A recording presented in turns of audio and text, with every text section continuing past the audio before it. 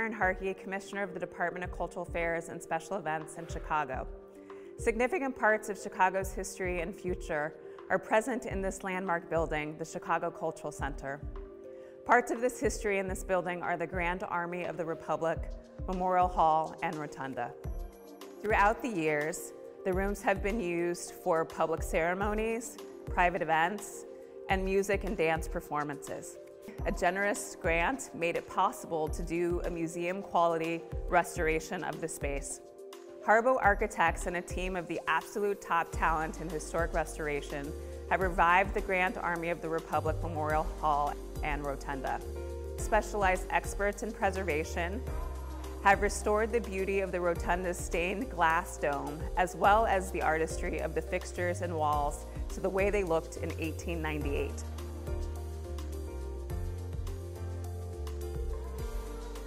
The Grand Army of the Republic, Memorial Hall and Rotunda are so important to Chicago's history and to the history of our nation.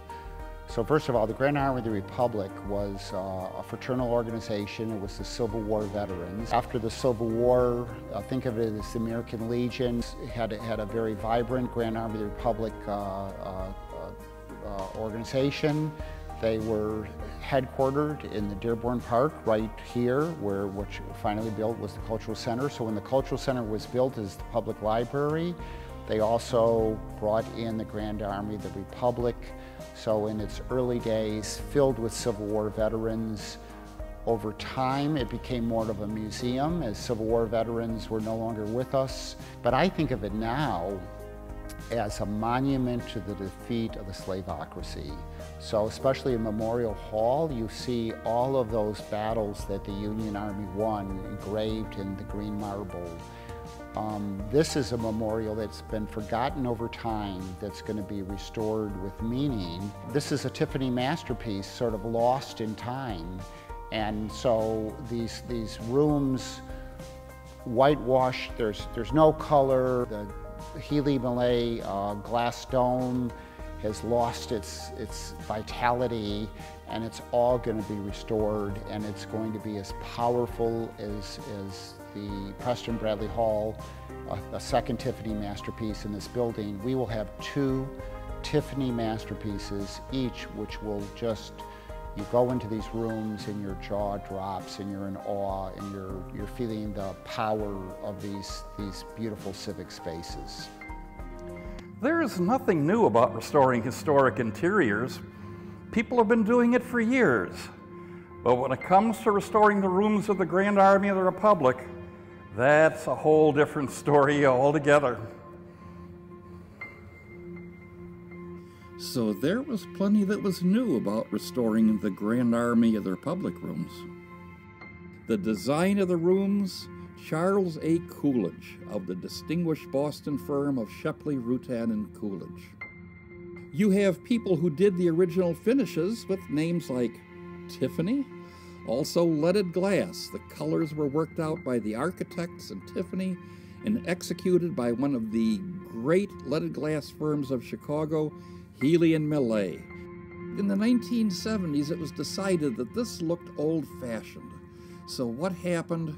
Those beautiful finishes were covered up with a bland coating of a grayish paint. And so the craftsmanship from back years ago needs to not only be recognized, but those original surfaces need to be restored.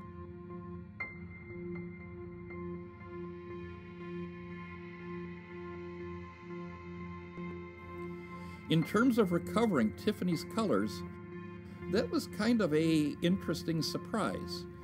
This was no ordinary painted finish, where you take a paintbrush and you just put a coat of paint on something. The colors were applied to the walls like you would in a fine painting. Multiple thin layers, one on top of each other, all hand-rubbed by the craftspeople. Some of the layers were metallic. All would then blend together as one rich, deep surfaces. Transitions between colors were ones that were subtle, and one led to the other and helped draw your eye across the spaces and really stir your senses. A nice discovery was made that never happens in historic preservation, in that when original finishes are painted over, you normally can never get that later paint off and restore the original finish or recover it. A discovery was made in this case that you were able to take a very thin blade and chip by chip you could remove the later layers of paint. The challenge is to bring this all back. Typically, when you're going to restore a space, you find out what the original colors and the finishes are, and you replicate them. Well, not in this case. Basically, what you're doing here is digging through to find the original layers and bringing them back, the original finishes. It's just like searching for buried treasure. And it's worth doing because you want to see the hand of the craftspeople who did this work originally.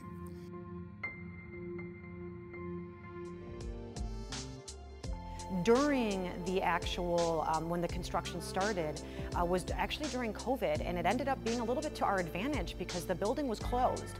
So Berglund and Harbor Architects really kind of had free reign of the building. So they were able to bring everything in, set things up without having to encounter anything else going on in the building. A lot of what I do is to coordinate staff, the public, and any event that happens in the building. So as we began to reopen, that's when I really needed to play a more integral role to make sure that I was working every day with these different entities to make sure that, you know, we're scheduling things appropriately, that projects that they're doing don't overlap or interfere with different events or activities that are taking place throughout the building. The overall people that partnered with us, Harbor Architects, Berglund, have been absolutely fantastic, and they're such professionals in what they do that it has been so easy to work with them. I cannot wait for someone to walk into GAR once it's complete. Whether you've been there 100 times and walked through, or whether you're a visitor of Chicago and coming in for the first time. The first thing you're really going to notice is visually how spectacular it's going to be. From the dome, from the stained glass actually being cleaned, it's going to be clear, and from the natural sunlight that's going to be coming in. The entire experience going through these spaces is going to be different than what you've ever expected before.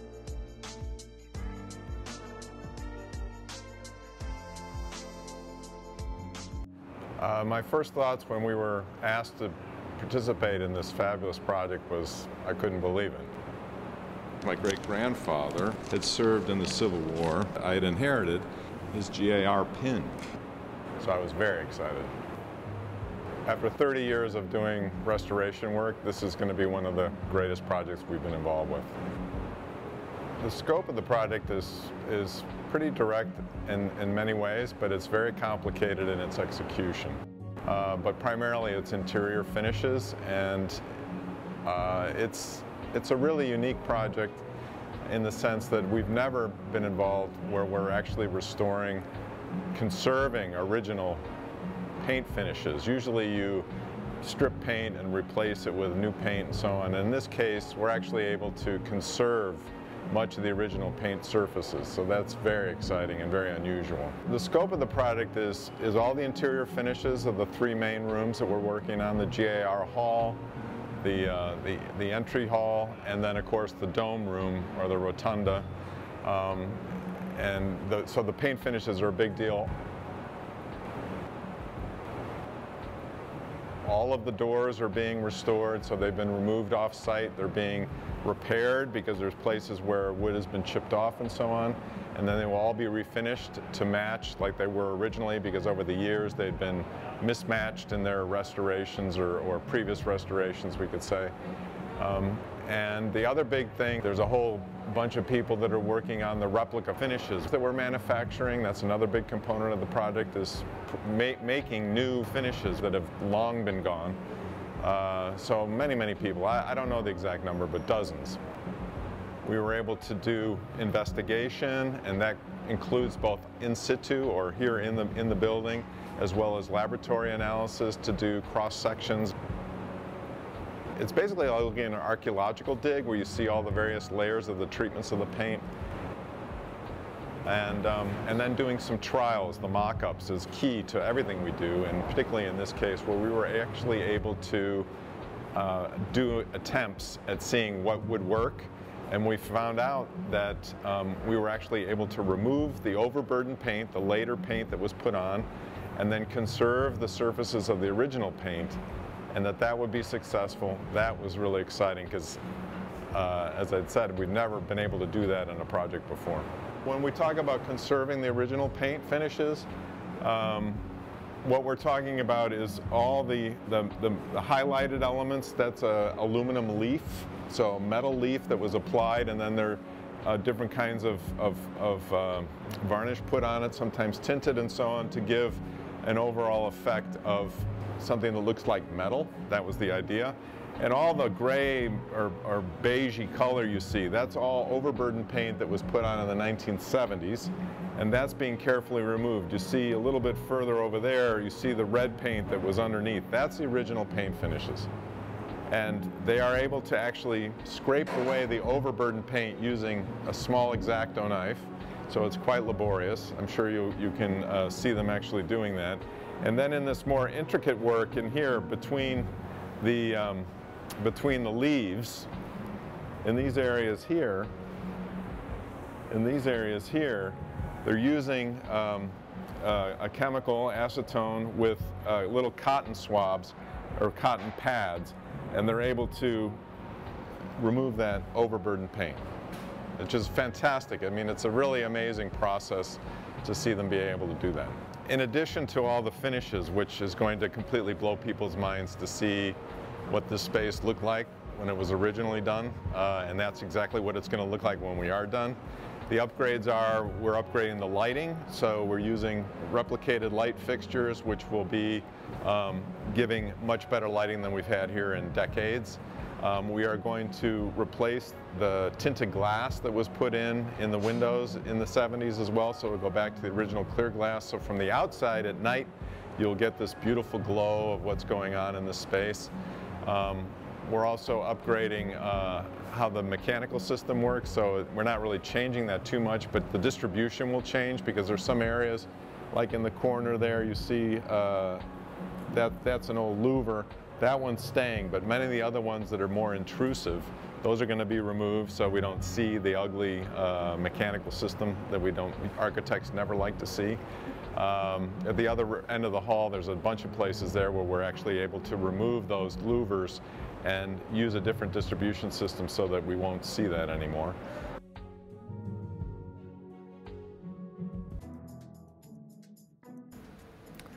The scope of this project is a top to bottom restoration and preservation of the GAR rooms inside of the Cultural Center.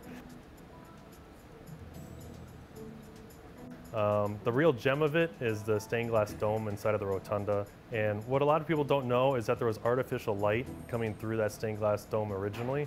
There was a concrete cap that sat over the stained glass dome. We've removed the cap. We took that apart and it's being restored fully. 50,000 pieces about that are being taken apart, put back together. And we're gonna put a new skylight in so that natural light is going to come back in through the stained glass.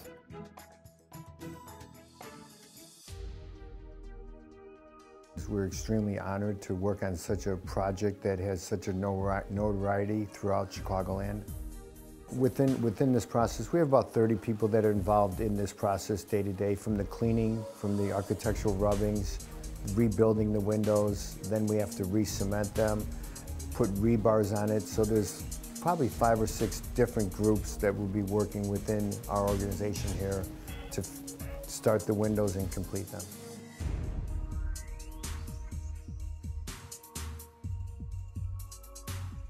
The challenges of this project have been twofold. One is the removal, taking out such a large piece. It was a 40-foot diameter dome window, It was hard to take that out and not break any additional pieces. So the removal was one part that was extremely difficult. The other is finding the glass that matches the existing glass so that whatever pieces were broken, we could replace those with glass that matched exactly. So to match the glass, we're extremely lucky that there's a company in Chicago, Ed Hoy's, that has the largest glass selection throughout the country. So we took many hours going over there and looking for an exact match of the glass. The glass that we couldn't match exactly, we've done some layering to get the effect that we need. So down below, normal person's looking up there, they see the color that we needed to match, but it might be layered 2 or 3 times to accomplish that. So our process is pretty much the first thing we do when we bring the panel in, the stained glass, is we do a rubbing of that, and that's an architectural rubbing that shows the existing glass. It's like a large puzzle. Once we do the rubbing, then we physically soak the stained glass window in a substance of Orvis, which is a soap, and then we dismantle it piece by piece and put it on another rubbing that actually acts as the puzzle piece of that. Once it's cleaned, we determine what pieces are broke. If it can be edge glued, we edge glue a piece together. If it needs a little bit more than edge gluing, then we replace it with the replacement piece of glass that we've already found. From there, we put it on the table. We have a mold made of the diameter of the window, and then we fabricate the window on top of the mold so that we get the exact circumference back built through that dome. This is such an interesting dome. I have not had the opportunity to work on Healy & Millay glass before, which is great. They were an important studio here in Chicago, and I'm very into Chicago glass. And this dome definitely ranks up there among the great projects of my career. So I'm very excited to be working on it. The amount of dirt and the concrete dome above it cut so much light to it that it really kind of looked just like a muddy amber brown color. Healy & Millay's been gone for years, but replacement glass is still made. People are still making stained glass windows, so there are still companies making stained glass. In one case here, we actually have to put 2 colors together to get the color we need, and that's also doable. One of the things that we discussed today with Julie Sloan was the restoration of the dome window at the Flowers.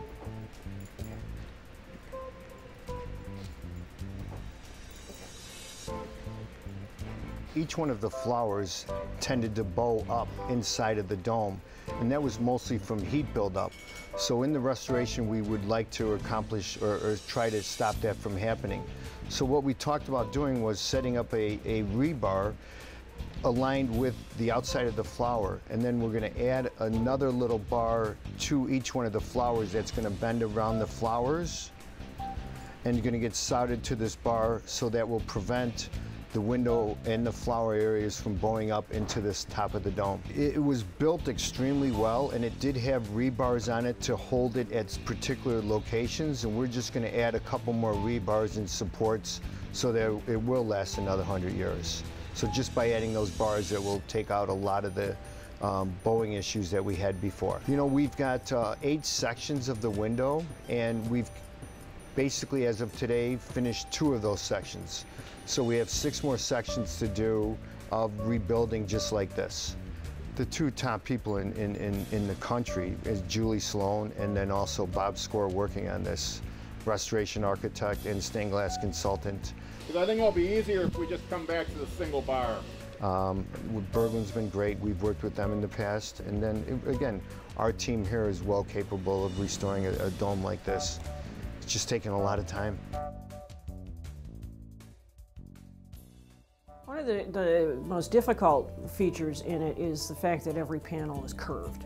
Instead of just being able to handle and build the sections on a flat table, we have to have curved forms to transport it and to build it on, because if it flattens out on its own, we run the risk of breaking glass. So we have to keep it in that curved shape to transport it when it came out of the the room. It had to go onto curved forms to be transported to the studio. In the studio, when they are ready to rebuild them, they have built forms that they will rebuild the sections on to solder, because it has to be in that curved form to go back into the building. And the sections are so large. Some of the sections are 9 feet wide. That's a massive undertaking. It's hard to handle a 9-foot panel that's flat, but having to deal with it in the curvature shape as well is tricky.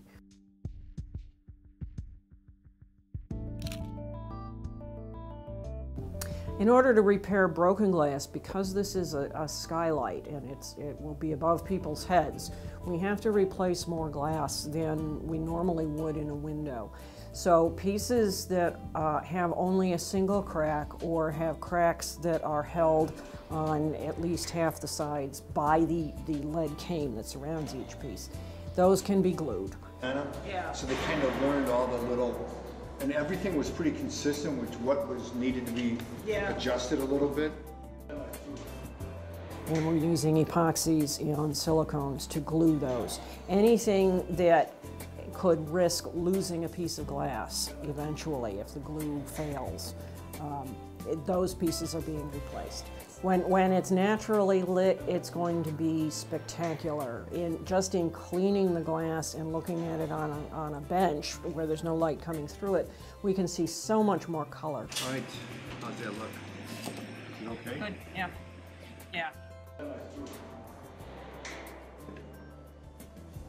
It has bright pink in it, it has blue in it, colors that nobody would realize. You could see them in the Oculus that had been restored a number of years ago. And the Oculus stood out oddly because it was so much brighter than the rest of the dome. The rest of the dome is going to look like the Oculus, and it's just going to knock people's socks off. It's just going to be so beautiful. Light plays an important part on how these rooms work. The natural light that comes through the dome, which then illuminates the space below through the beautiful colored leaded glass panels. But also the light that comes from the newly restored bronze and glass light fixtures, because the colors of the room themselves were actually created in mind with what the light level and color was of light bulbs back in the 1890s. Archhistoric has been in business for 98 years, and we've done restorations all of that time. We are mostly devoted to building new custom and semi-custom lighting for commercial use. But we still do restorations. So the lighting designer and the architect did a lot of upfront work to help us understand what the lights originally looked like. So once we have some initial sketches and understanding of what the fixtures really look like in detail, we go to a 2D CAD representation. And that's when we blow out all the parts and understand how the fixtures are going to go together. From there, we go to a 3D model. And at that point, it's all 3D digital workflow from there out. So we do a full 3D model, and then from there we go to 3D prints of the parts, and those are used as patterns for the foundry to actually make the bronze components. So these are replica fixtures based on the original photographs that we have. Yeah, so the way that the fixtures are constructed is we use bronze castings for the bulk of the component parts. There are some components that are made from extrusions or other types of materials, and those are for the most part solid brass. So we are producing lighting for the GAR restoration, including chandeliers, ceiling flush mount lights, and also wall sconces. The number of chandeliers in total is 10, and there are 3 variations on the chandelier. There's a 9-arm, a 10-arm, and a 15-arm chandelier. The reason there's different types of chandeliers is that the original designers felt like there needed to be variation within the large GAR room. So there are the large 15-arm chandelier is surrounded by smaller chandeliers. And then also in the entryway, there is the small 9-arm chandelier. So the wall sconces are unique in that they are a fairly large format, and they have a number of arms, 10 arms, that have a confluence into a relatively small backplate. So it's a really interesting design, a challenge to manufacture this type of design just because you're working with fairly long arms going into a small space. So the length of time for this type of project, we typically allot a little over a year. And we worked within a compressed time frame for this project, which was a goal to compress it down to around 7 months. Woodwork is an important element in the room, and there was a combination of oak and mahogany. You hardly could get an idea of how large these doors were until they were taken off their hinges, and now will blend in beautifully with the decorative finishes of the surrounding marbles, glass, and plasterwork. One of the things that really makes the Grand Army of the Republic rooms work are the things that aren't the tangible, solid things. And so it's a sense of space as you walk through and see how the changing ceiling heights will impact you from one to the other. So everything is being put back in sync, both the physical reality, but also the things that you don't see, but things that you can feel.